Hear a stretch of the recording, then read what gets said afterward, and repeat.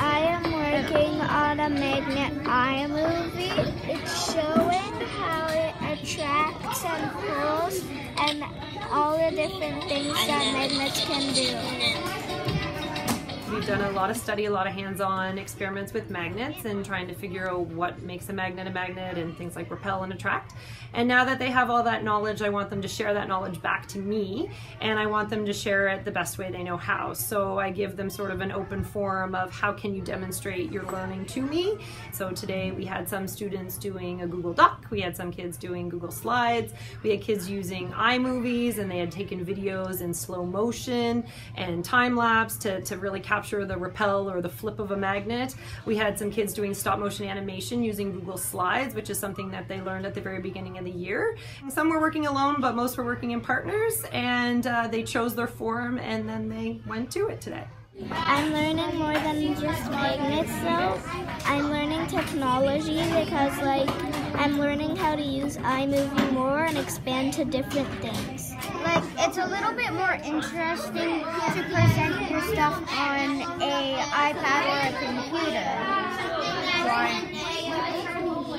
Because I'm a kid and it's a lot more fun. And she lets us use different things like the Chromebooks and the iPads. And she makes learning fun. And using robots and stuff. This is our daily, every day. We're really trying to integrate other subject areas into our learning. So when we're learning about magnets, we're also sneaking in those technology concepts, and then we're also learning those people skills and the collaboration and the communication and the problem solving. If two of them don't agree, they have to figure out how to compromise and how to make those decisions, work through it, and revising and editing. And it might not be writing per se, but it's another way of representing their learning. Well, we're developing movie skills. We're developing our editing skills. You can add text to it. You can re-record yourself. You can do all this different stuff, and you can show your learning in it too. But it's more fun.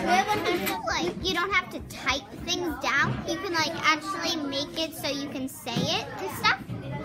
So that's really fun. It's more efficient, I guess. It takes a little bit more upfront work in terms of teaching them the basis of green screening and stop motion and how to use an iPad and how to find your drive and how to drop pictures to your drive. But it's just building up that knapsack of tools so that when they come to an assignment that they go, oh yeah, I can share this in this way.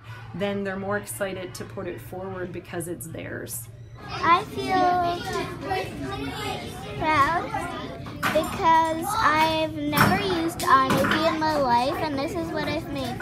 I guess that is the best part of my job, is that I'm a vice principal and a classroom teacher, so I can put these things in practice in my own classroom, but then I actually can support putting these things into all of the classrooms within my building. Once you see it in practice, if people come into your room and see it happening, then they go, wow, and they see the value and the worth and what's happening and all the other things that sort of just disappear when kids are working together and engaged and seeing the pride, like today, that they're proud of what they come up with in the finish, and it really is theirs and not yours.